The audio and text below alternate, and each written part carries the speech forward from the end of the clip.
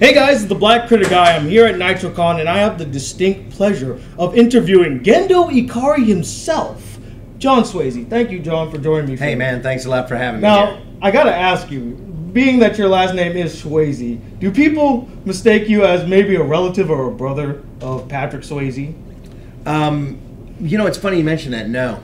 No? Not No, even of course. close? Yeah, no, they do all the time. We're both from Houston. Our mothers are both named Patsy, and yet there's absolutely no relation that I can find whatsoever. Isn't that just the biggest coincidence? It really is. We spell our names differently. Of course, mine is the correct way. I was about to say, like, he's like, I want to stand out because I can't hide under John's shadow. Yeah. My goal, actually, as an actor, way back when I started 25 years ago, was to one day have Patrick be on The Tonight Show and have Jay Leno go, so are you any relation to John? You know, but... And he'd just give that look like... Yeah, John who? I don't know who's that. But that's clearly not going to happen. So it's a shame. Now, you've been voice acting for how many years now? I have been a professional actor for just over 25 years and have been voice acting probably for about 20 years. Now, what got you into acting, both in live action and also in voice acting? Well, I was starving as a lawyer, so I thought I'd find something a little more solid with a foundation, so I decided acting was that solution. So solid, right? Yeah, exactly. No. I knew I wanted to be an actor ever since I was 15 years old. I was in New York and saw a Broadway play with my parents. And which one was it? It was called Joseph and the Amazing Technicolor Dreamcoat, and it was their final performance. And I was just bitten by the bug, as they say, and started doing theater, started doing film, commercials, and then one day started doing voiceover, and then one day started doing anime and really doing voice acting. You know, not just a commercial or an industrial narration, but real animation and really character stuff like that. And I just fell in love with it and have been doing it ever since. So. They found you and they're like, we need your voice. Well, I was very fortunate in Houston at the time in 1995. There was a company called ADV Films, which just happened to hit the bonanza and turned out to be, for a good 15 years, the #1 producer of anime in North America.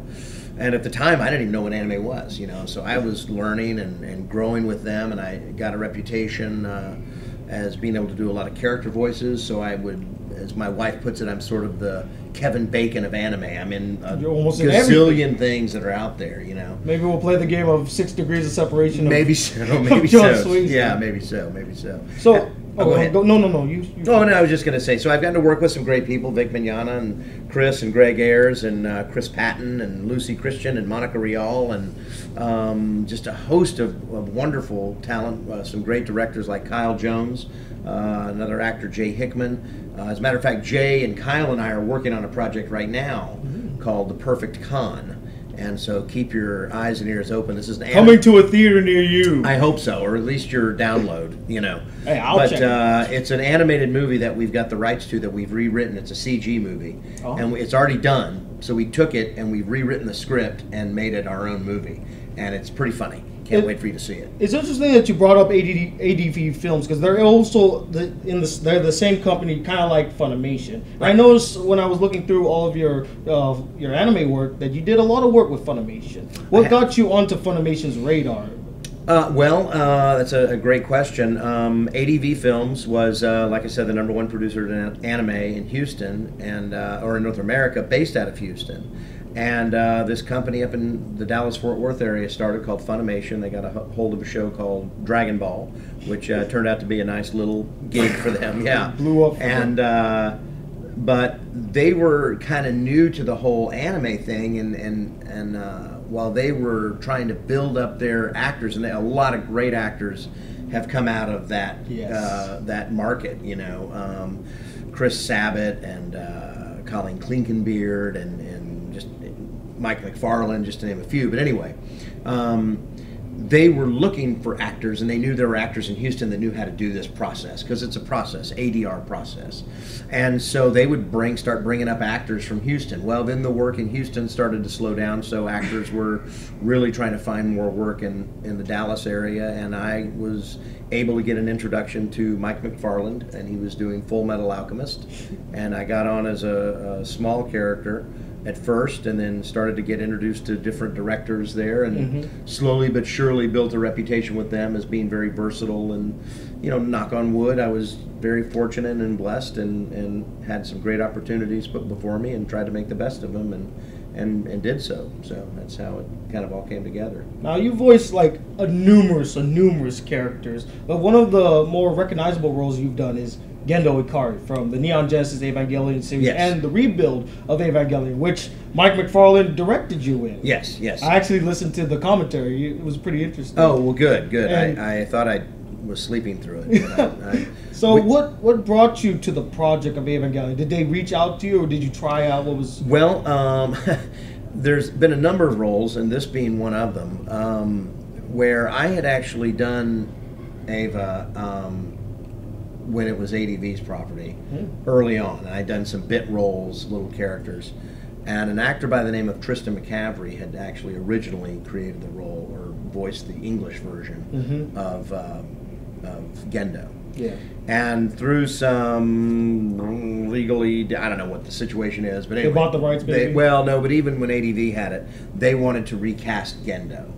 So they had me come in and sort of voice match what he had done, not mimic him, but kind of capture his essence, but still make it my own. And then we went in and we redid a lot of the stuff he did. We did the movie, we did a whole bunch of it. So I sort of took that role over. And then once it went to Funimation and Mike got a hold of it, Mike wanted to stay as true to the original cast as possible, but he didn't want to go back to Tristan. He wanted to use me, since I had ended up doing more of it. And so it was a real good opportunity. But I say it's one of many. The same thing happened with Full Metal Alchemist. I played, after I did it originally, the first character, I ended up getting the role of Hohenheim, which originally was Scott McNeil. And Scott McNeil wasn't able to do Brotherhood, so they had me come in and audition and sort of, not mimic him, but voice match him. And there's been a few roles like that I've ended up getting because another actor wasn't available or whatever. So, Where did the voice of Gendo come from? It's very gruff, very stern. There's not really a lot of sympathy in his voice. Like, what brought on, like, what inspired you to do that type of voice? Well, I mean, again, Gendo is he's a man that's always in control. Exactly. Very seldom will he ever lose control.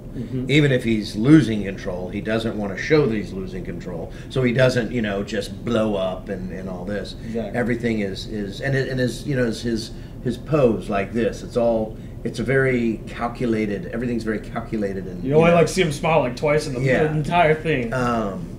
That's one aspect of it, but another aspect of it is the Japanese actually created this character. Okay, so as an actor, I think it behooves me, and it's important that I honor what the original Japanese actor did. I'm not going to forget what that guy did. I'm going to do it my own way. I need to recreate it kind of in that actor's vein as well, because they're the ones that actually created the actor or the character. I'm just merely providing an English representation. Right. So I can't. I mean, while I want to bring something to the table, not just try to mimic it, I can't. I have to be true to what that original actor and what his intentions were, and that kind of thing. You know what I mean? It's like I got to honor that. I can't just go off. I'm going to make this my own. I don't like to do that. Yeah, I mean, it's they created it, not me. So. Now I know you voiced him, so you probably have seen all the series and the movies, right? I just want to know your thought on one of them, End of Evangelion. Were you as confused or even shocked as many of the fans were by that ending? I'm still confused. I don't. There's a line actually in the movie where you have to say something to one of the characters, that's the doctor character, and you supposed to be like, the truth is, and you're whispering something. What do you think Gendo said when he was whispering those words to her? What color underwear are you wearing? She's like, I don't know. I mean, that's some of that stuff. When we come in and we do these roles, a lot of times we come in and we voice it, and we're out onto another project, and we don't even have time to think about it. So I must admit I'm one of those characters. I know, Evangelion has mean, I've heard that there are classes in colleges that study Evangelion. Oh You yeah, know, I mean, it's like there's a class here at UCF. They study why Evangelion is considered the greatest. Right. Okay. So I'm just like, wow, that's pretty heavy. To me, it has such a profound reach. It does, and it's look what it inspired. I mean, it's you've seen the movie Pacific Rim. That's Evangelion. Pretty. See, I told you guys. Yeah. It is. It's exactly. So, do people recognize you as the voice of Gendo? Like when you go to conventions and stuff, it's like, hey, that's Gendo. And absolutely. What are the reactions? Do people like, oh, I hate you. You're so mean to Shinji, or they're like, oh, you do a really good job. I like you, man. Yeah, no one says I hate you except at home. I get that a lot. My kids generally, but you're not home. No. When I go to a convention, it's just such a blessing because people are there and they're so supportive and they love what you do, and it's nice to know that you've have an impact. You've had an impact. I wanted to say you've touched someone, but that's really not appropriate. This is a hands-free convention. It's a hands-free interview. But if you do reach out and you can reach and it affects them in a way that makes them happy or whatever, it's a treat. It's fun, and it's as an actor, it's part of the reward. We do it because we love to do it. We do it to get paid, but frankly, we also do it because if other people come up and tell us how much they love us for it, it makes us feel pretty doggone good. Well, I will say this: out of all the Gendo Ikari presents, even the Japanese one, I actually like your version the best.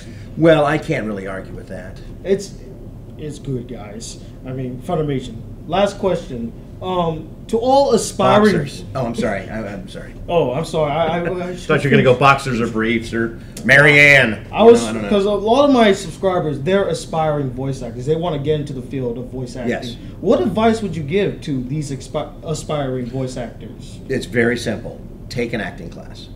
Okay. Any type of acting class? I would. I mean, probably a film acting class.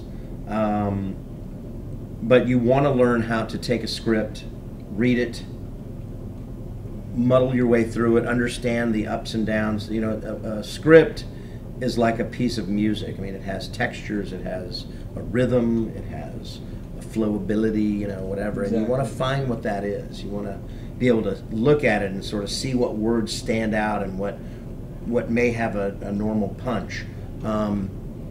And if you can, once you can do that, then you can sort of analyze the script and you get a good handle on it. Then that's going to help you in voice acting, because voice acting is just acting. I mean, it's whether you're in front of a camera, you're in front of a microphone, you're on a stage in front of an audience, it really doesn't matter.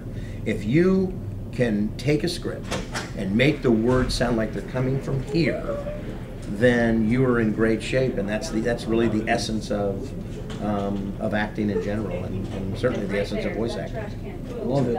Well, thank you so much for taking the time to actually sit down and do this interview with me. I want to thank John Swasey for doing this interview with me. I want to thank Matthew Goodison, wherever he is, for letting me do this interview, and I want to thank Anime Spot for bringing this awesome voice actor to this convention. And if you could do me one tiny favor, can you look to the camera and say, in Gendo's voice, you're watching the Black Critic Guy. Peace, YouTube. You're watching the Black Critic Guy. Peace, YouTube. Peace, YouTube. Peace, YouTube. Peace, YouTube.